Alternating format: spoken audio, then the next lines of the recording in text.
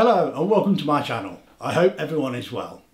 A few months ago I recorded a video about DxO's PureRaw4 versus Topaz Labs Denoise AI and Sharpen AI. In this video I will walk you through using PureRaw4 within the workflow methods for Adobe Lightroom Classic. But PureRaw4 can also be used as a standalone application. I will look at and compare before and after images.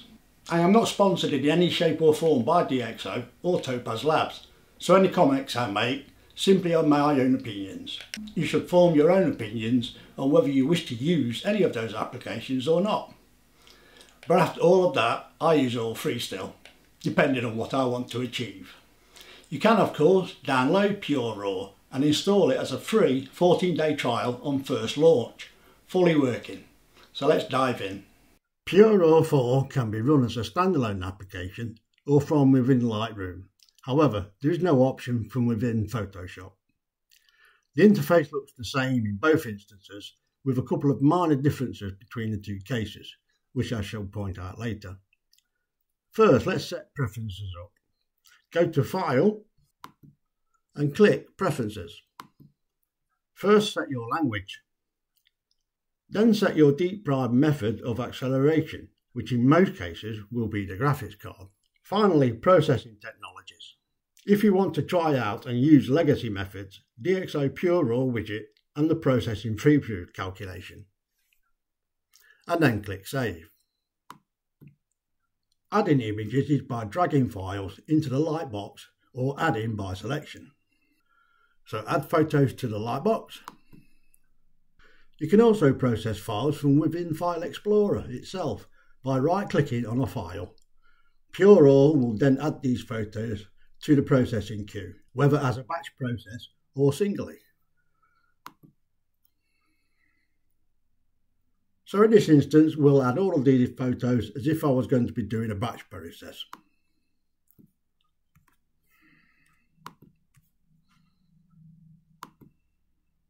When you add files to the lightbox, PureRaw checks what camera and lens was used and will then give you the option to download and save the corresponding profile, even for teleconverters. This only needs to be done once and only when new cameras and lenses are detected.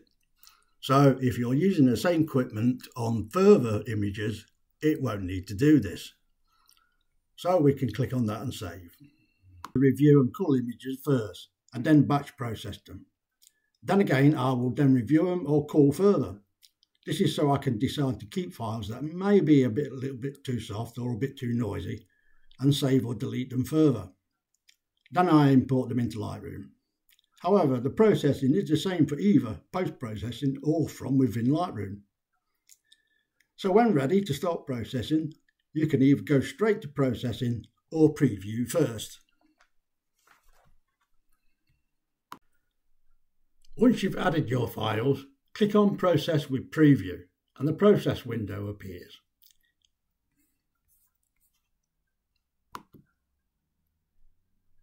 Here you'll set up your parameters for processing and output in the right pane.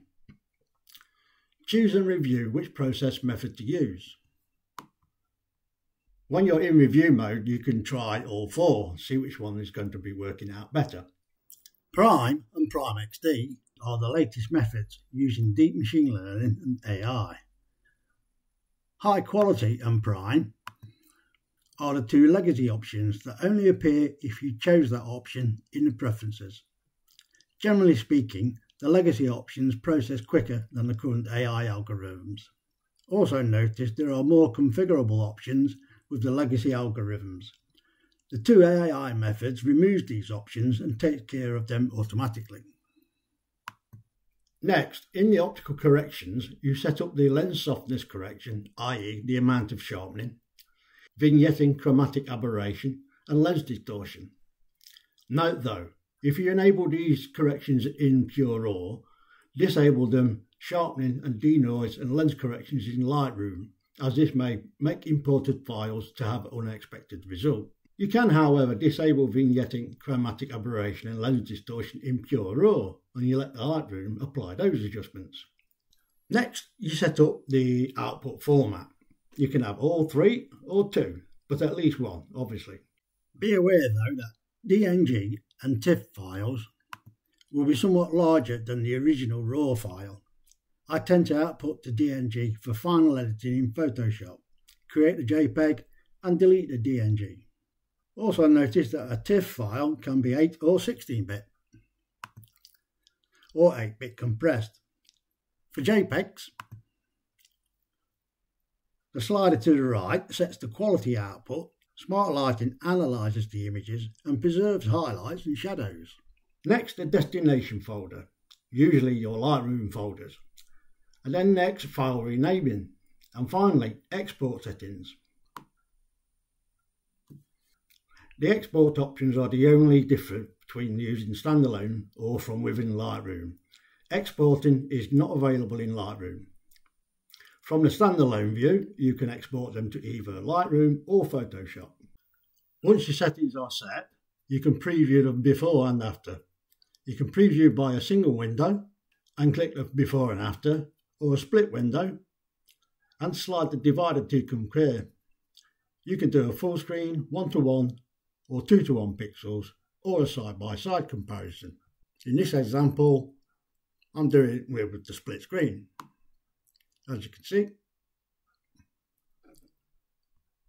the differences are quite clear. And when you're happy with that, simply click Process Now, and processing starts. How fast this happens depends on your computer and the GPU or CPU that you've got in there. But generally speaking, I've got an AMD Ryzen 7000 series with a GeForce RTX 4060, and it usually takes about 8 to 10 seconds per image. The process within Lightroom is pretty much the same. You can start the process by right-clicking a file and choose Export and the two PureRaw options. Or by selecting one or multiple images and going to File, plug in Extras, and either of the two PureRaw options. If you choose the option to process immediately, a dialog box comes up showing the corrections and output methods. If you then hover the cursor over each of those panels, you can then edit the parameters. Once you're satisfied, click Process Now.